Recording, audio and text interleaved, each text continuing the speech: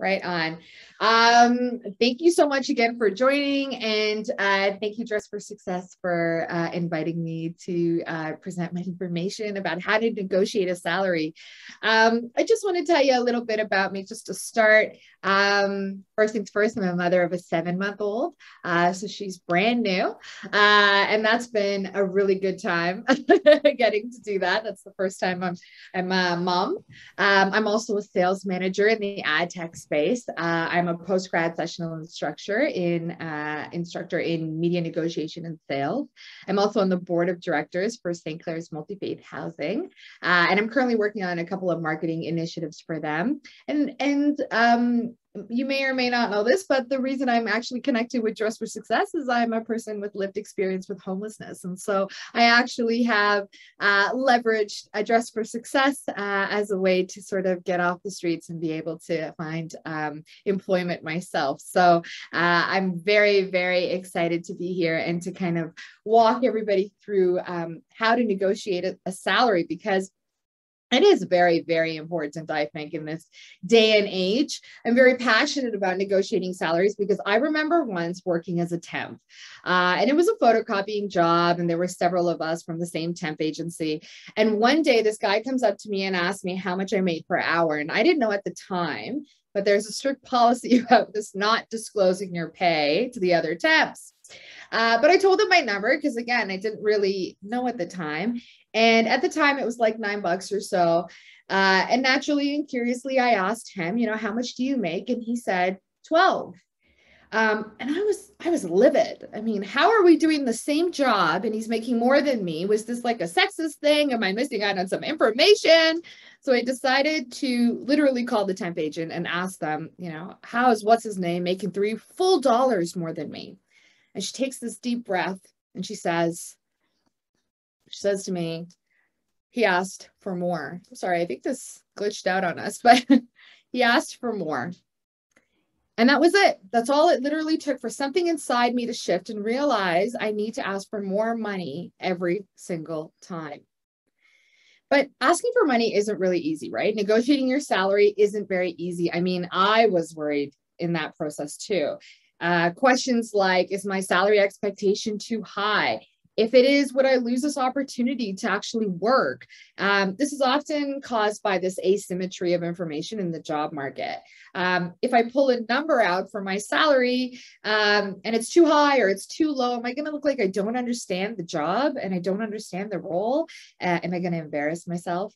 And how do I even know how to actually ask for the salary without sounding demanding? Do I need to worry about sounding demanding? And what if I ask for a salary and it's not even enough? What if I could have gotten more? And these are all very, very common fears. And I think what this workshop is going to focus on, and I'm hoping to walk you through, is how to understand how to determine your salary expectations. How do you even ask for it? What are the words you should use? And what if you get the offer, but it's too low? What do you do then?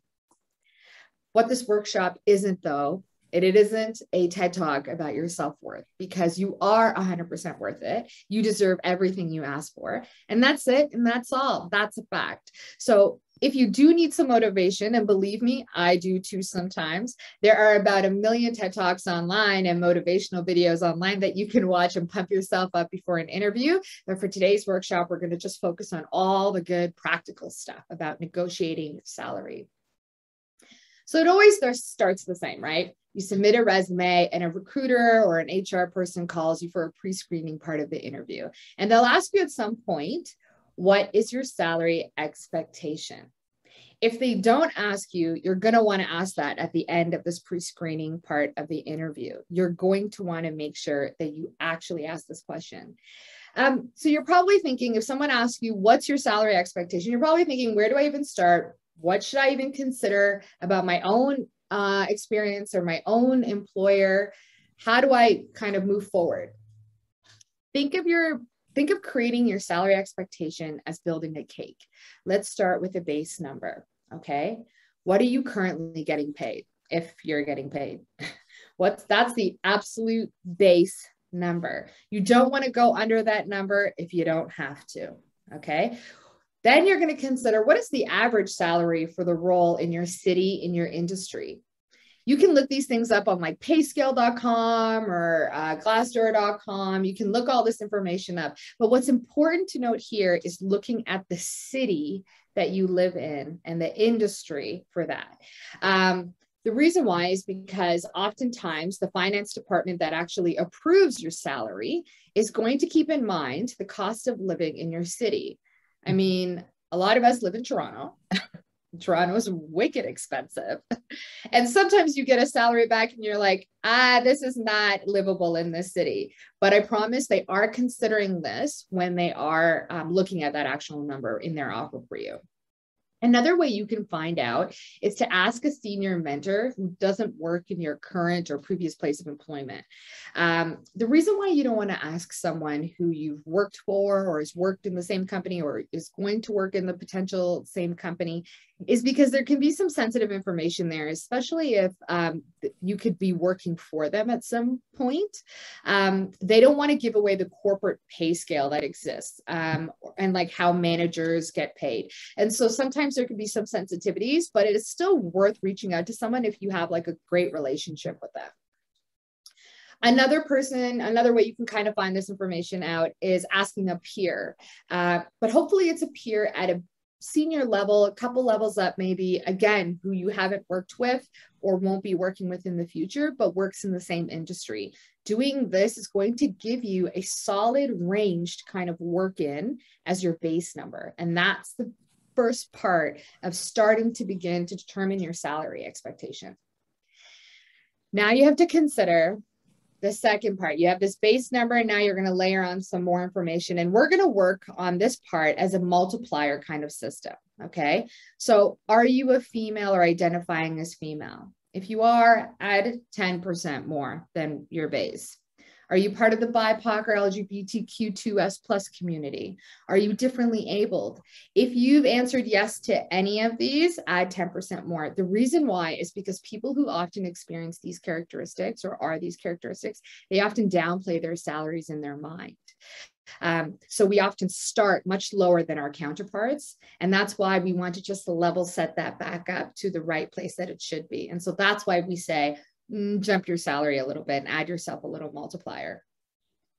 Let's talk about your experience though. How many years of experience do you have? Add 2% for like every year that you've worked in this industry. Is your current role, is it more senior to the role you're applying? Did you get promoted while you were in the current role? If you were, then you can start adding a couple thousand, 2% up to 5%, add numbers, start to add your numbers and grow that salary expectation. You're increasing your expectation based off the fact that you have proven success in your previous roles. Another thing to consider is, did you win any awards in your previous role? If there's a corporate organizational role that says, you've won the award for being the most responsible, or you've won an award for nonstop attendance, whatever the little goals are, consider adding 1% for these things. Do you have any licenses or certifications that you got during your job? Add another 1%. Another thing that people often overlook is, do you volunteer anywhere where you keep a leadership position? So a board of directors or a supervisor or volunteer, something where you show some form of leadership. You can add 1% again here as a multiplier. These qualifications, this like little group of qualifications, they show that you have some kind of leadership trait and you offer yourself up as a responsible person. Did you contribute to your employer outside of your day-to-day responsibilities? That means, like, did you join the social committee? Did you start a fundraiser? Did you initiate a project that led to some sort of growth in the organization? You can add 2% for that. You can multiply your base salary by 2%. And then finally, did you apply for this job or were you recruited? If you applied, you can't really add very much dollars to this, but if you were recruited, you can increase your salary expectation. These qualifications show that you are oriented with the overall organizational goals and that you work outside of your day-to-day to support the organization as a whole. And all of these things that I've listed here, except for 1 to 4, basically 5 to about 11. All of these things are what you're going to want to highlight either in your resume or in the pre-screening call. You're going to want to discuss these things as part of your best foot forward. This is how many years of experience I have. I'm actually in a senior role. I actually got promoted in the current job that I'm in. I'm licensed and certified in this way. And I'm also on the volunteering. I'm also volunteering with animals where I lead a group of 10 people. All of these things are going to be highlighted, and it's going to outline for the recruiter or the HR person why you deserve the salary you're going to ask for. But again, your interview and your salary isn't just about you. I know a lot of people think, and they get very nervous, that an interview is about yourself. But it's also an opportunity for your employer to prove to you that they deserve you. So they got to earn you too. So we need to do some kind of quick math as you start asking your HR or recruiter about the company that you're applying for. For instance, was this company making any good headlines in the news? Things like a new product launch, an increased level of service, good CSR stuff. They won an award. They had a merger. They're having growth. If that's the case, you can add like 2.5% multipliers, right? Or were they in the news for something bad, like inappropriate behaviors, issues with turnovers, tech outages, like Facebook, public disgracing issues, CEOs quitting, backing out of IPOs. If so, you can minus 2.5% because that typically means that they don't have a lot of funding and they're trying to reestablish themselves as an organization, and they're looking for people to kind of get fresh blood in there. Is the employer a startup or are they well established? What you're trying to assess here is, are they growing and how fast? A startup can have no funding and may not have as much money, but a startup with series funding could have more money. These are things you should probably ask during your interview with the recruiter or the HR person that you're speaking with. An established organization may have some money, but it's always going to depend on their growth strategy. So researching this for asking the recruiter or HR person is going to help gauge whether you should add 1% or minus 1%. If they're in growth mode, you can increase your salary expectation. If they're in stabilizing mode, then you probably shouldn't. Do they have investors? Are they public or private? All of these things are going to help you establish that. Another thing you want to also ask is, is the team you're joining small? Have they been small for a while? How many hires have they had in the past quarter or even the past year? Another great question is, are you replacing an employee or are you adding to an existing team? Knowing this is going to help you determine if they're in growth mode again, or if they're in stabilizing mode, right? Knowing this will help you see if you should multiply your base salary, what the number you have now, by 2% or not. Another question to ask is related to accountability in your new role, the role you're applying for. Are you leading a team? How much risk is your new role? How much accountability do you carry in this new role? Knowing how much risk this new job is going to give you, and typically the higher up you go, I often make this joke that like the CEO looks like they're doing nothing. It looks like they don't do as much work as everybody else underneath them, but the CEO gets paid the most. And so my question used to be, why? And it's because the CEO has the most risk. Everything we do underneath the CEO is basically the CEO's fault. And so that's why they get paid the big dollars to tolerate that, to handle that, to take the fall for it and fall on their sword for it. And so in those cases, you want to understand where you fall within that accountability, that level of accountability. And the more risk you take, the more you can multiply this base salary. Another great question that sometimes people overlook too is, what is the average age of your workforce? Knowing this is going to tell you a ton. In my experience, a younger workforce often means lower salaries, but ambitious goals. An older workforce usually means aligning salaries with people who are often trying to keep a home and a family and have investments. So people who tend to be younger will often take lesser salaries and have loftier goals to hit that gives them other rewards. So that's something to keep in mind too. Is the role remote? Is there an office? Having no office oftentimes means there's additional finances available to give it to you if you want a higher salary. So you can ask for more money if now, especially now as we're moving out of, the working in office settings. So these are a ton of questions. And again, these are all the questions that you can either do as research beforehand, particularly ones related to the company being in the news, or you can ask the HR person or recruiter on the call, because remember, they're interviewing you, but you're interviewing them. So you want to make sure that you ask these questions, and then you're going to have to do some quick math while you talk. But having this is going to give you a general idea of your base number, your salary expectations. So as we talk about that, the next question is, how do you actually ask for it? What do you actually say? Always remember, this is about the work you've accomplished and the work that you are about to do. So it's not just about what you've done, it's what you're going to be required to do as you move into this new role. It's not personal. They don't really know you as a person. They don't know about your children, your relationships, or that you're a great gardener, okay? They don't know anything about you.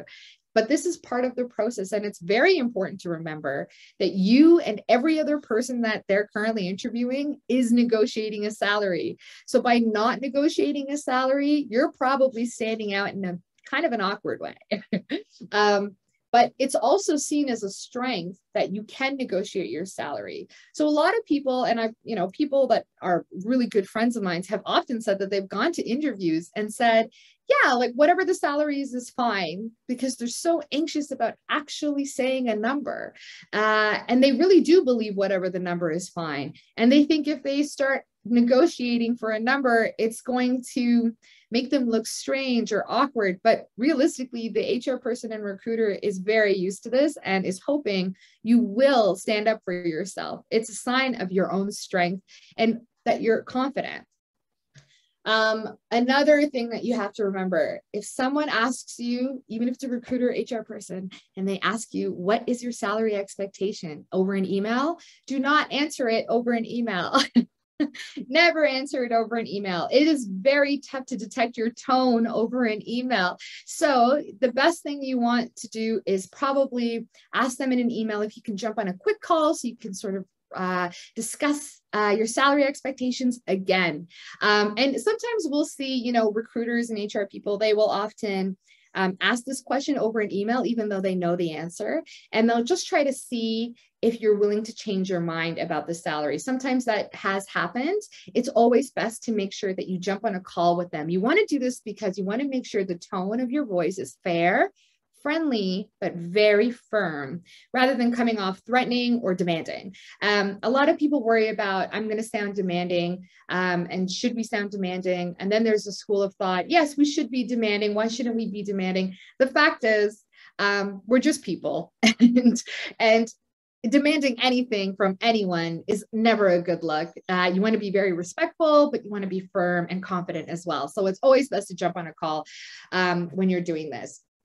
Like I was saying, the idea of being demanding, it can apply to both genders, but we know that it often is skewed disproportionately to women, that asking for something can sometimes make us look too demanding, and that can work against us. So it's best to just get on a call anyways. Another thing to remember, don't give them a range. Don't ever say between this and this, because they'll never take you up on the higher end of that range. And what they do know from this information is that you'll accept the lower end of the range. So giving them a range is kind of this moot point. It's kind of useless. Just give them a firm number. The last thing to also remember, or the second last thing to remember, is that whatever number you give them, they're going to come under it. It's very, very rare that they actually just give you the number. They usually just come under it just by a little bit. It's part of their own negotiating tactics. It's part of something that, HR is also a job. They also have things that they have to accomplish and their goals. And part of it may be to come underneath what your expectations were. So keep that in mind as you do ask for your salary. And keep in mind that they have other candidates that they're balancing out the salaries for, and other employees that they're balancing the salaries for. So their number is not often just based off your market and your role, but it's also based off a corporate salary scale. So they're thinking, like, if your manager makes, only 10K more than what you're asking for, then we better figure out how we change your salary so it's a little more palatable, right? And they just want to start you off this way just so that the corporate scale looks good in case they have investors and they need to kind of answer to them. And then the last thing you should also remember before you start, before we dive into the conversation of how do you even ask for the salary, is you want to make sure you ask for the salary expectation first. So when you're going through the call, be the first to say, what is the salary expectation for this job? What is in your budget? You may get lucky and they may actually tell you, but 9 times out of 10, they'll ask you instead what your expectation is. But what's important to remember is that you're going to impress them by asking first, because you're going to show them that you are unafraid of talking about numbers and you won't be easily accepting whatever salary they may attempt to put forward. And so by asking first, you're actually showing how confident you are and comfortable you are about knowing your worth when it comes to your salary. So this is also really important to remember. Okay, let's dive into the meat of this. How do you effectively ask for the salary? What words do you use? Do you just say the number? Do you blurt it out? I find that, and I've used all of these in various roles that I've had. If you are being recruited, you can say something like, I would need X dollars to jump. Or you can say, I'm currently being approached with X dollars if you have other offers on the table. Don't ever lie. Don't ever say you have other offers on the table if you don't. It's a bad idea. I know like some people employ this tactic. I've seen this tactic go very sideways when some recruiters will go through the whole process and then ask you for an offer letter from the other offer, like a copy of it with redacted information. Like it can spiral out of control if you lie. So I wouldn't lie, but if you want to say, I need a certain number to jump, you can do that. If you are being recruited, you can say things like, the market would value me at X dollars, or I currently would be approached with X dollars. My favorite one, if you aren't being recruited, is given my qualification A, B, or parts of the job C, I think X dollars is a great place to begin negotiations. Or given A, B, and C, I think X dollars, I would require X dollars for this position. That's my favorite, because what you're doing is you're summarizing your entire pre-screening call.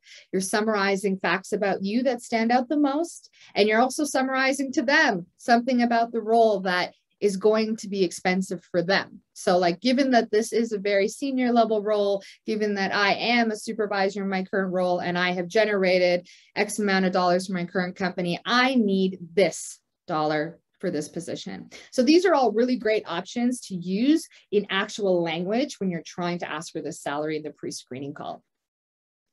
Now, what do you do in the pre-screening call when they say, nope, can't do that? Can't give you that number. That's happened to me too, where I got overly eager and ambitious and I went for that number. Well, if you want the job for reasons outside of the salary and you're willing to drop your expectations, walk it back. I always walk it back because I think there's value in experiencing the full interview. So you can walk it back and say, okay, what is your budget? What is your range? Or, you know what? I'd like to continue the interview process and learn more about the role. Can we schedule a meeting with the hiring manager? How's date and time, right? Another thing that works really well is I'm willing to negotiate my salary to fit within your range after I learn more about the role and the company. Can we schedule a meeting with the hiring manager? Now, the reason why I say this is not because you want to readjust your confidence or you're worried about how it's going to seem, but the goal for you at this point is to get to the end of the interview process. An interview is very hard to get in the first place. So getting to the end of the interview process will do a few things. One, it'll impress them enough to possibly give you a good offer at the end of it, which has happened to me. Or two, it'll give you market research information. You'll understand this company, this job requires this amount of work, and this is the salary they're offering. And so you can say, okay, well, it's a it's a low paying job. It's a senior position in a startup, and the workforce is quite young. So maybe I'll look for something similar where the workforce is a little more older and it's in a more established company, and then I could probably get the type of salary I'm looking for. So it's always important to get through the whole interview process. Another reason why you also want to get through that interview process is the more people you talk to in your industry, you'll meet hiring managers, you'll meet the VP, you'll meet whoever it is you need to meet during that interview process. Networking with them is critical to your future success anyways. So as I see it, it's always a win-win-win to get through that interview process. So if you ask for a number and the HR person says, nope, can't do it, sorry about that, you say, not a problem at all. I'd still love to go through the interview process, and I'm willing to negotiate the salary once I learn more. And usually, oftentimes, 9 times out of 10, they'll let you just go through the interview process anyways, and you'll get to learn more. And if you really impress them, they might give you an offer at the end of it, which has happened quite a few times to me. So now you've gone through this interview process, right? So you've gone through the pre-screening, you've met everybody you needed to meet, you've done the whole spiel, you've gone in, you've, showed your best stuff. They give you an offer, okay? And maybe the offer is, if the offer is great, take it, right? You're good to go, you're off to the races. But say the offer is a little lower than you expected and that you had hoped for. There's a few things you should think about. In your career, you're either going to grow, you're either going to learn, or you're going to earn. Some jobs will give you a chance to learn more than you're actually earning, and that may be valuable to you. And some jobs, it's kind of boring, but you earn a lot of money and you kind of do it for a bit just to kind of make that paycheck. The other part of it too is you eventually want to get to a place where you're earning and learning. So you have to balance these ideas out in your mind. Am I learning or am I going to earn here? And if the offer is lower than what you expected, here's a couple things you should ask of yourself. Is it lower than your minimally accepted salary to maintain your life and lifestyle? Because if it is, it may not be worth it, right? Sometimes the salary is so low, you're like, I can't eat on this. And so I'm going to have to turn it down. And it's okay to do that. Is the salary lower than what you wanted? Is having the job actually adding clout to your resume?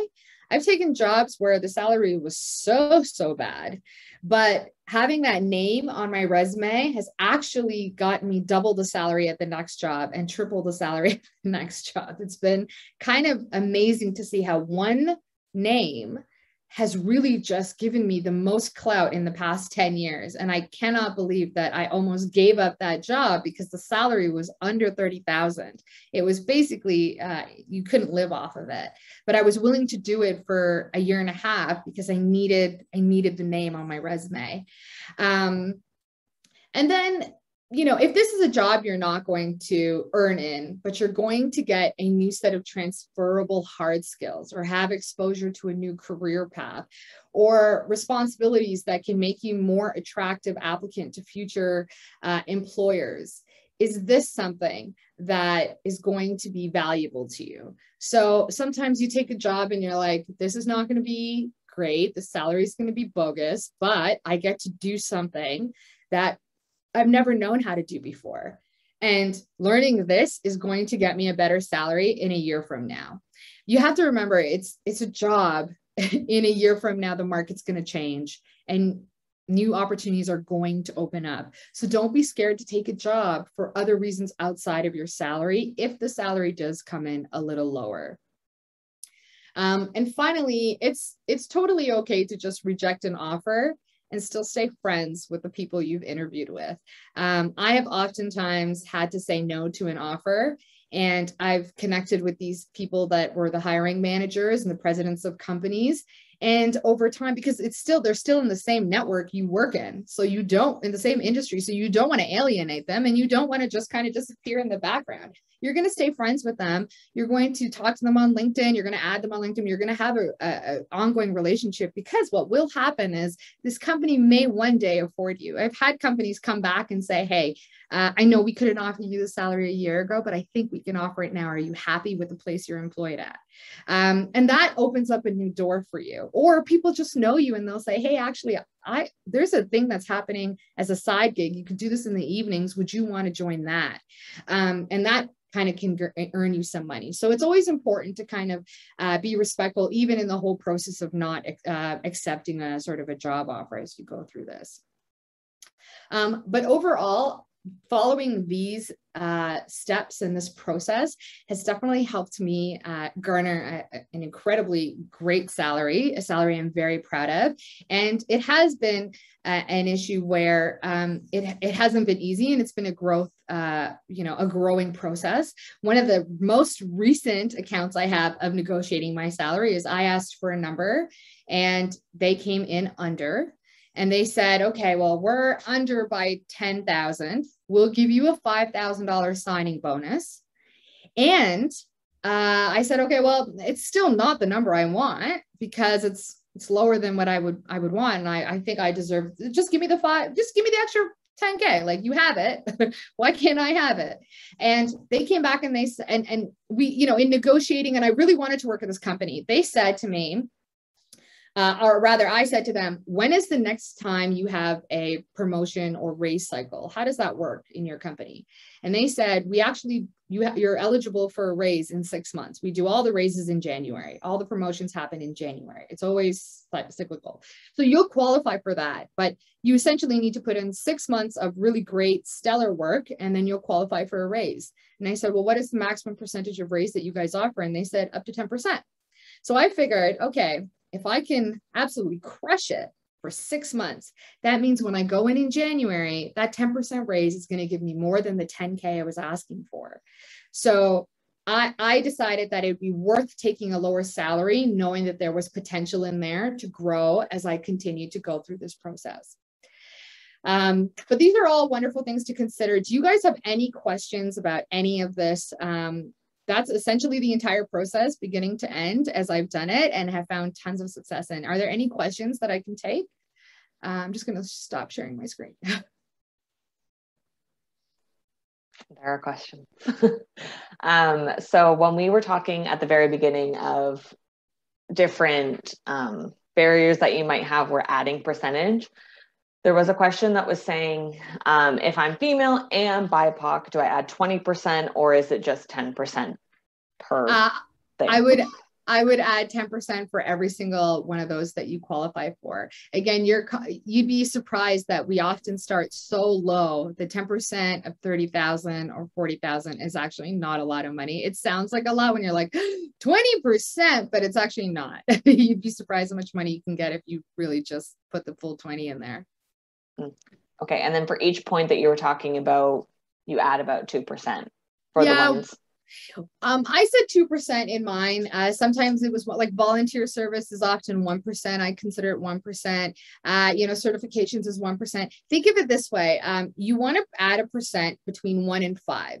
The more common or easily accessible it is, like other candidates can do it too, you'd probably be closer to the 1%. If it's something that's really hard, it's going to be 5%. So if we break that down, like getting a certification online, like a Google certification, you literally sign up, you do an exam, a little quiz, you take the online courses, and then you get certified, right? Anybody under the moon can do that. So that's like a 1% thing. Getting promoted in your job once or twice, that's kind of hard to do. And so that's like between a 4 and a 5%. Building out an entire piece of process in your company or leading that team into a new process or building out a new piece of technology, that's not a very common opportunity that a lot of people have in their jobs. That would be a 5%. So think of it in terms of how rare something is, in terms of the characteristic you had. That's when you would add a higher percent, but it's usually between 1 and 5. Okay. What if the salary is stated in the job description and it says it's non-negotiable? Yes. So if they give you a salary in the job description that says non-negotiable, I would still go through the interview process.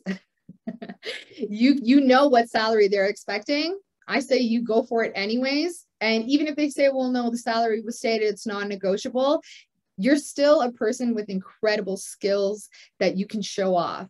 And at the end of it, even if you say, okay, great, I'll put up with your smaller salary range than what I would like, going through the full interview process is valuable to you because this is the type of job you want. These are the type of people you want to meet. Understanding that job and why that salary is non-negotiable or within that range is going to be important to you as you apply for your next job if you don't want to take this job because it's a non-negotiable salary. Does that help? Yeah. Patricia, do you have a question? Yeah, I do. If you're going online and the application shows that your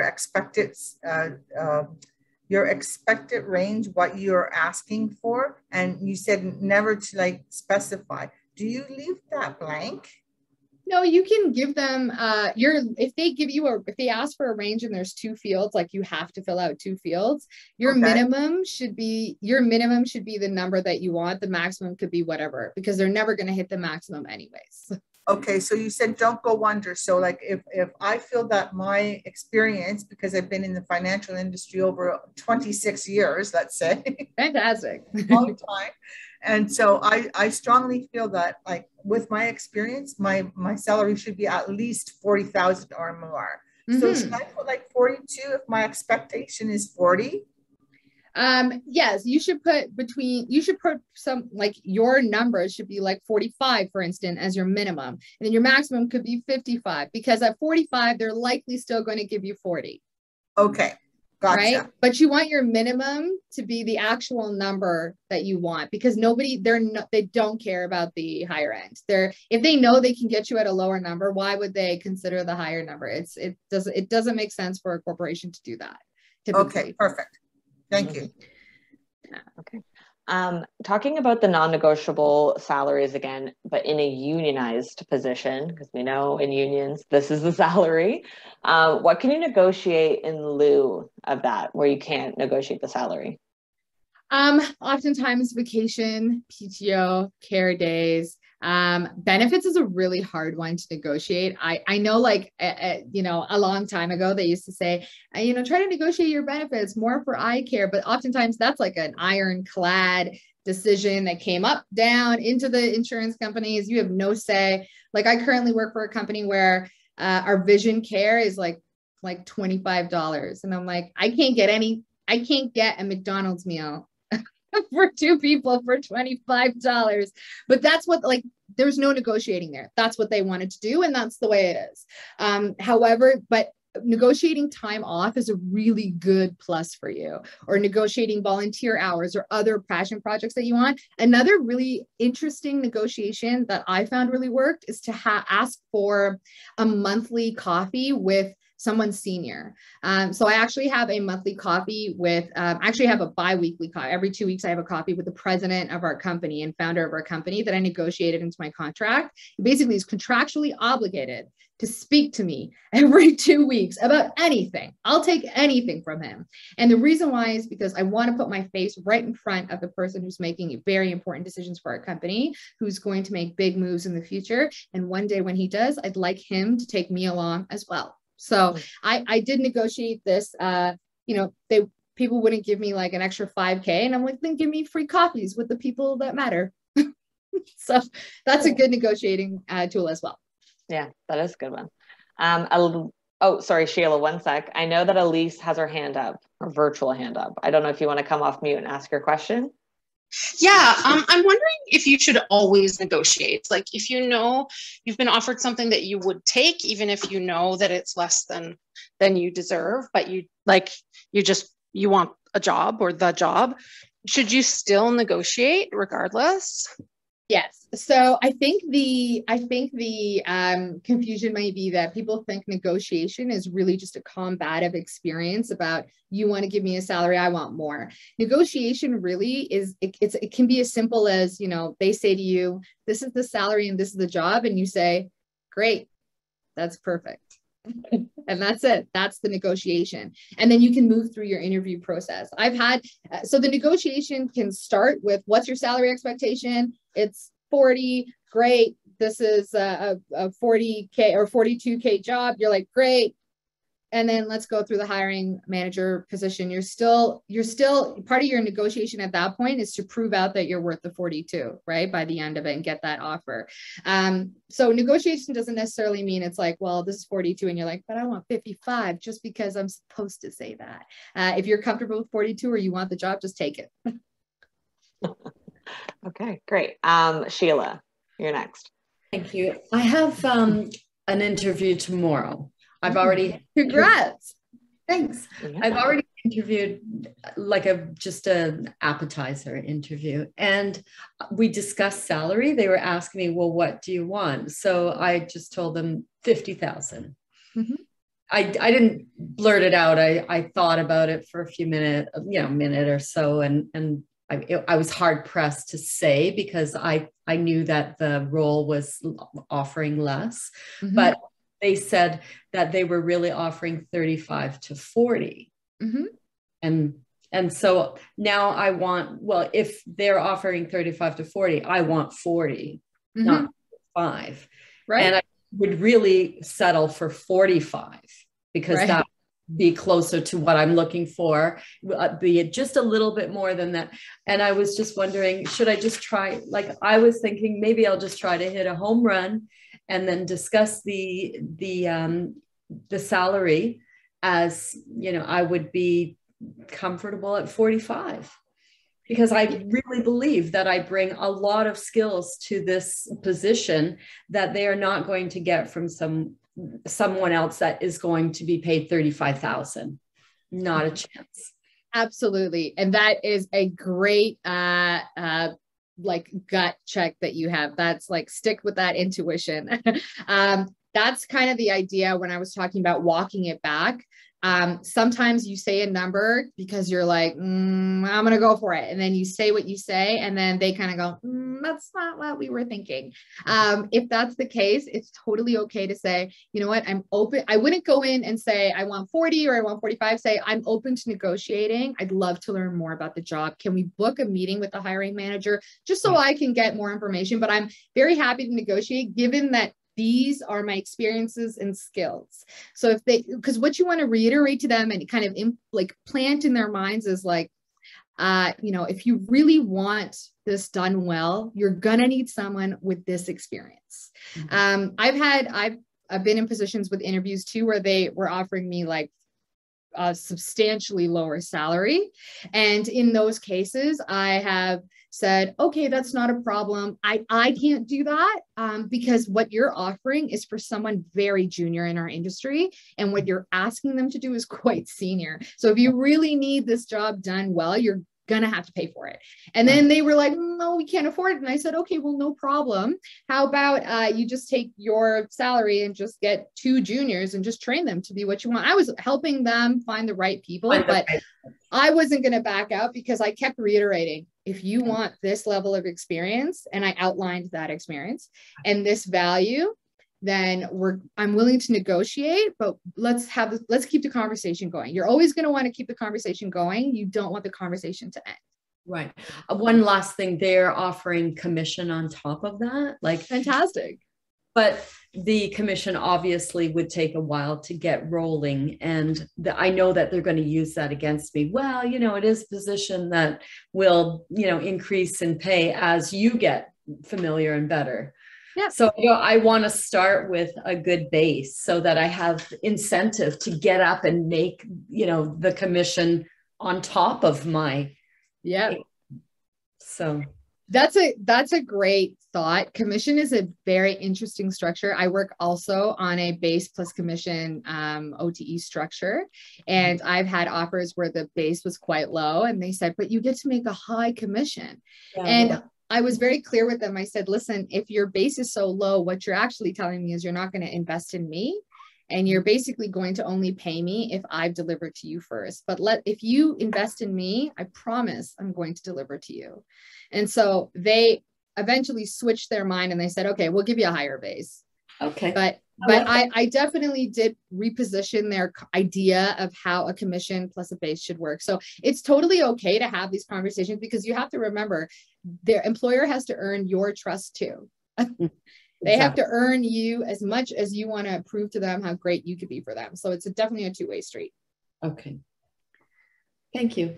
No worries. Good luck. Yes, good luck. It's exciting. Yeah. Okay, Arlene, you're next. If you want to come off mute. Yeah, can you hear me? Yep. Yeah. So my question, I'm a Black woman, and I've noticed in applying for positions, especially government, there's often a form that asks you, are you of a certain race or, gender, so on. So sometimes I'm wondering, I've been told it's better to fill those out because it can help you with salary or getting the position. But sometimes I feel, is that a way of putting you in a category where your salary might, in other words, we're hiring you because of this, so your salary might not be as much. So I was just wondering, is it better to fill out those forms or not fill them out? That's a really great question. In terms of salary, to be fully transparent, I'm unclear if it does harm or better. I do know that it does offer you an opportunity to a better opportunity to actually get the job. I work on the diversity, inclusion, and equity committee in the current company I'm at right now. My husband actually works in the government, and having the initiative to have people within the BIPOC community is really strong. And so they want to make sure that they are actively doing something rather than passively like just hiring someone and be like, oh my God, thank God we are finally hiring people within the community that we need to be hiring. And so knowing that this exists will actually bump you at the top. And it's kind of the way it is as part of an actual trying to actively hire people of other communities so that they have a diverse community or employee group. So it would help, but I've never heard of it actually harming your salary. Oftentimes it can just be used as a way to make sure that the organization is being fair and is including other people. So I think it's helpful to fill those out, but it's always a personal choice. Okay. Thank you. Yeah, no worries. Perfect. Okay. Does anyone else have any questions? Feel free to write them in the chat. Come off mute. Can I please ask a question? Yeah, absolutely. Go ahead. Hi, Cher. This is Varsha. Sorry, actually, I'm having a little bit of cold. Sorry about that. I will be starting an entry-level position, and they asked me for salary expectation. I have not said anything, and now I'm regretting like I didn't say anything, and I took it like whatever they're offering. Yeah, unfortunately, once you've done that, it's hard to go back. You can't really go back and negotiate it. But the opportunity you have now, on the plus side, is that it is entry-level position. You have a period of time where you can kind of earn your keep or light the place on fire, so to speak. So you can go and you can crush it.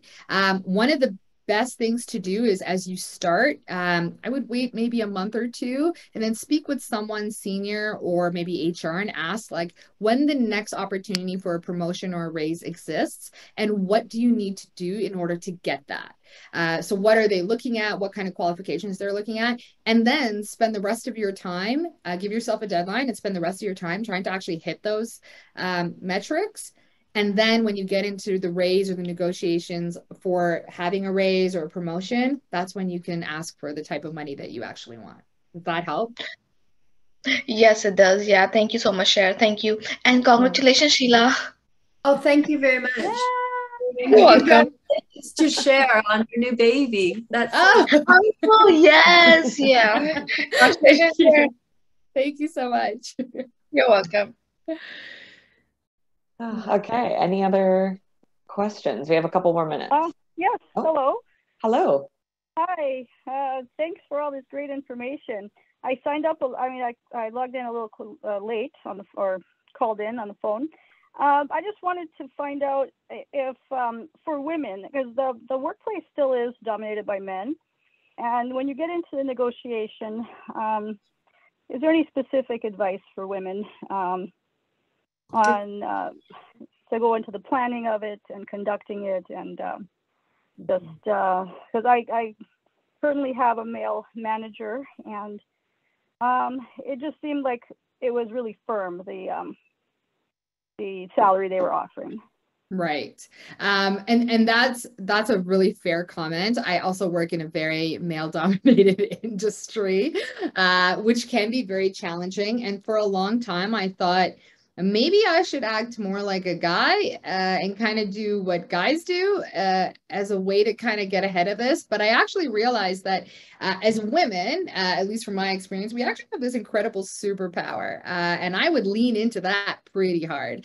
So even though I've only ever had male bosses, very, very senior male bosses, and a few times there has been mansplaining and some chauvinistic comments and things of that nature. What I have found is that one of the powers we as women have is that we are, and not to overgeneralize, but we are really well prepared and very poised. And we've also taken a lot of shit. So we know how to keep our shit together in the face of really obnoxious things. So it's a really good idea that even if you go into situations where there is a negotiation and it is with a male, sometimes it's helpful to just be prepared. And again, like, oftentimes we hear like, men can just go in a room and be very demanding, be like, this is the salary I want, John, like, this is what we're going to have. And they think, they get away with it. I think that gap is definitely closing more and more as we start to see things change in the way, the world is moving. However, you have to lean into maybe the fact that you're friendly and firm because, women are often seen as friendly and nice people, but being firm is not a bad thing. So you can be friendly and firm at the same time and say, I've done this and this and this, and I deserve this and this and this. So I'm going to ask you to actually give me this and this and this. I've actually told a boss that in a year's time, I had been there a year and I said, in a year's time, I would like this promotion and I'd like to lead this team. And he said, okay, we'll think about it. And then 6 months into that year, I said, hi, I just wanted to remind you that I've done this, this, and this in the past 6 months. And so I'd like to get that promotion. And he said, yeah, we'll think about it. And I said to him, if I don't actually see that in 6 months, I'm going to just give you a heads up that I will be looking for a work elsewhere because I've done this and this and this, and someone else is going to want that. So if it's not you that wants it, someone else is going to want it. And then we went into the 6 months later and it was COVID and he gave me some BS excuse that it's COVID. I can't do your budget. And I said, okay, no problem. Thank you so much. And within a month, I got a new gig elsewhere and made several 10,000 more in salary. So it was definitely worth putting it out there and me and that boss are still actually good friends because he respects that I went in, told him what I needed to do. And I told him I kind of think of it like almost like dating. Like if you don't want what I have to give, then someone else will, pal. And I'm fine with that. So don't be afraid to lean into being firm and friendly, but let them know your expectations. This is kind of what it is. Great strategy. Thank you. You're welcome. Okay. So in the interest of time, I will wrap it up. So thank you to everyone who showed up today and had amazing questions. Thank you so much. It's so important for you to show up for yourself and, you're your own person in this journey. And so who's going to look out for you if you're not going to look out for yourself? Exactly. So this is the first step of showing up, negotiating.